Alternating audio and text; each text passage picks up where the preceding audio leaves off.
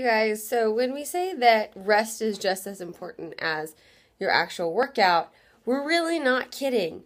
I haven't been getting the rest that I needed to get, and so I changed around my training schedules and everything like that, changed around my clients, changed around my boot camps, and went in to get a blood test from my doctor, full blood test, which you should have done every year. And came back that my cortisol levels were high, which, if you've ever heard about cortisol, it's a really fun little mechanism that helps your body hold on to abdominal fat.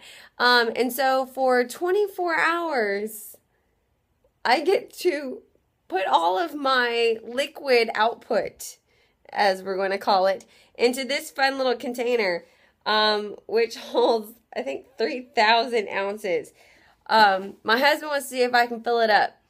Challenge accepted. Let's see how it goes, and I'll tell you what the doctor says later. So, hope you guys are getting the rest that you need. Rest up, especially since the holidays are coming. I know there's a lot of stress, but make sure that you get your rest and make sure that you're taking it easy the rest of the time. So, stay sweat-tastic, and I'll see you guys on the slimmer side. Bye!